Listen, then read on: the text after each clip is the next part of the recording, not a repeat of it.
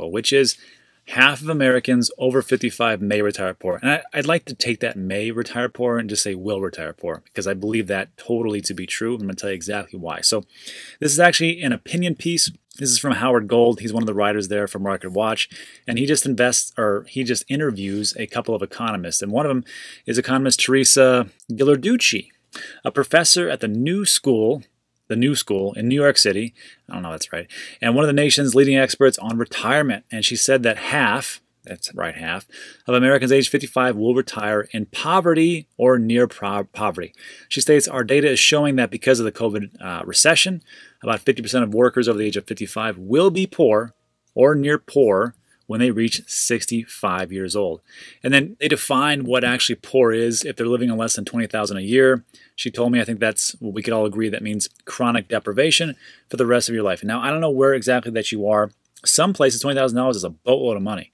And some places, it's not that much. So it just really depends on your cost of living, where you're at, and what are your needs at that point. And the author goes on to say something kind of odd. He says, if this happens, it would reverse decades of progress toward eliminating poverty among the elderly. So it just got me confused, because if you don't know, military, I was in the military, medic, became a nurse, did a lot of things with home health care. And this was like when I was in my 20s. Now I'm in my late 40s, and I can just tell you that all those years that I spent over there, I would see nothing but poverty. There was the majority of our patients were either everybody has, Medicare at that point, but a lot of our patients were on Medicaid.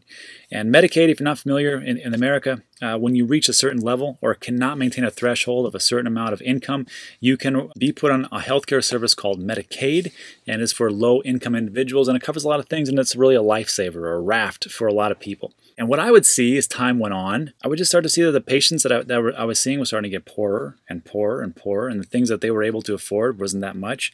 And I just didn't see what this guy's seeing as far as reverse decades of progress towards eliminating poverty. I saw nothing but poverty. And it was pretty sad to see people who were at this point in their life where they should be, having that, they're living out their golden years.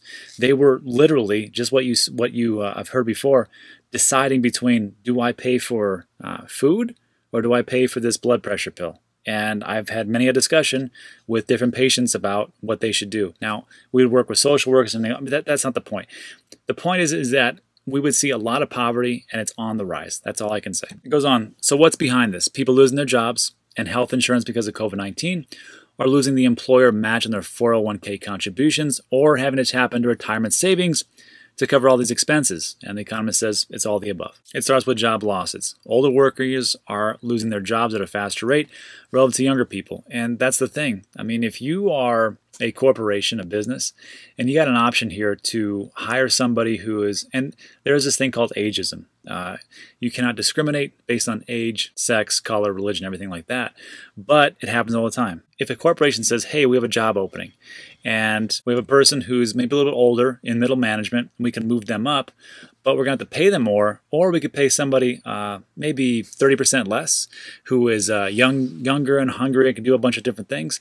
A lot of times they hire the younger person because they can get away with it, and they can pay less. And that's the whole thing about corporations. It's the bottom line. And that's the problem. I mean, if you're waiting for your retirement, your pension to cover you, those are the old days. Those days don't exist anymore. It's very rare to see pensions kind of come about. And then, but talking about, personal finances, it's very, because you have to dip into all those things. You're going to need a lot of money as you get older. That's the big thing.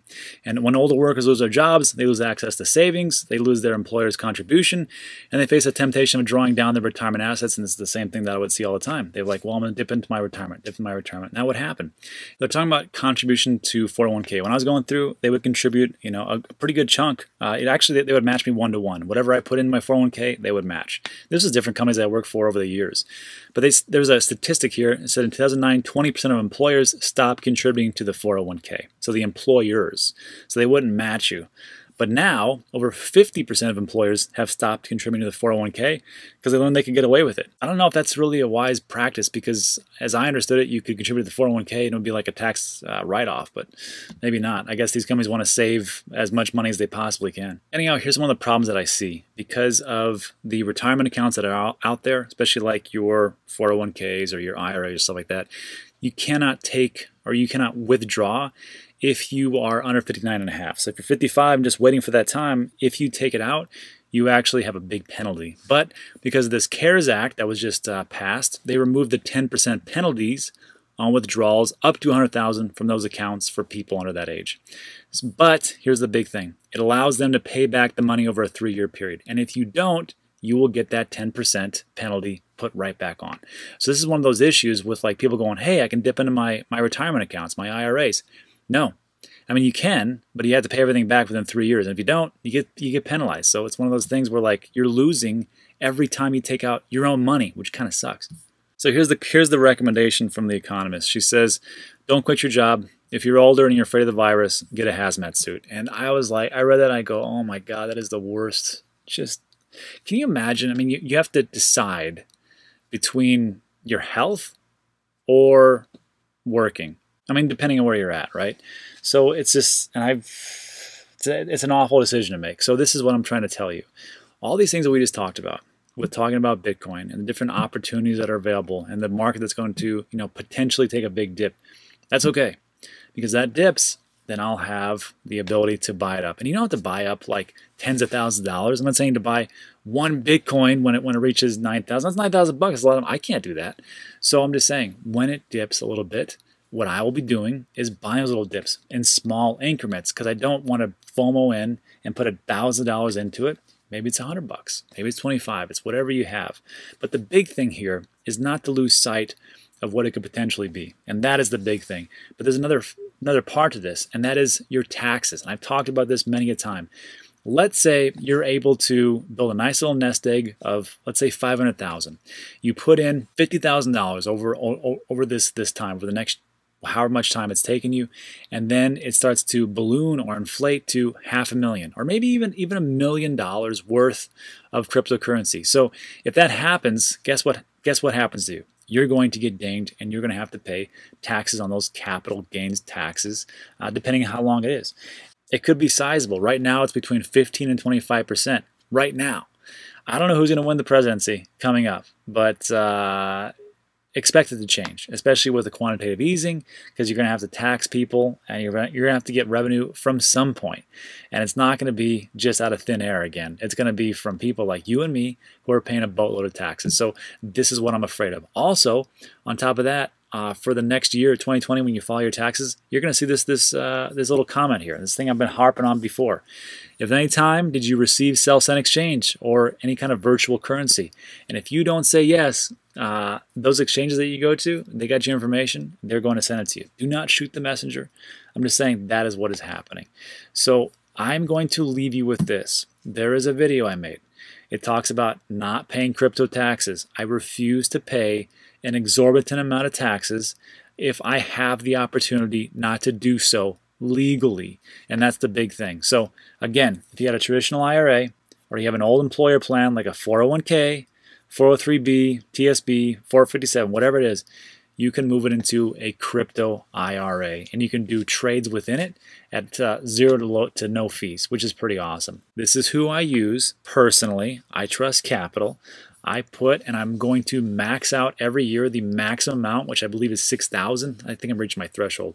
So $6,000 I'm putting in, and you can invest into these types of cryptocurrencies into an IRA. Because here's the thing.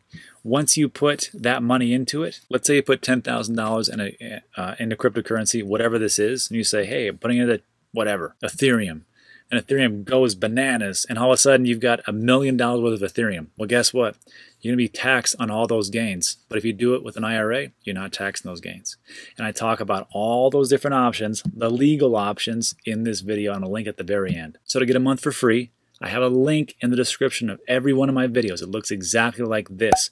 Click on this link. It is an affiliate link, but you will get 1 month for free of I Trust Capital. And if you just have questions after you watch that video that I'm going to leave to you, just click right here and click schedule a call. They can do 15, 20, 30 minutes, however long it takes to answer all your questions and get through them, which is pretty amazing, right? Just to actually be able to talk to a live person, what actually happens here, which is fantastic. That's it for that. There are some different pitfalls that we just saw, and we took a look at that article about retiring poor. Remember, it's not how much you make, it is how much you keep over the long haul, and that's why I talk about using a service something like this with I Trust Capital. And look, there's other companies out there that do the exact same thing for cryptocurrency IRAs. It's just that I looked at other ones, I did not like them, and this is the one that I went with, and it's my personal choice. So I give you the option, and you can check it out and do whatever you want to do. All right, so that's it for today's video. Thanks for sticking with me. But before we take off, I just want to do random shout outs. So thanks everybody who has signed up for Digital Asset News, really appreciate it. Here's Steve Ehrlich, could be the CEO of Voyager, who knows?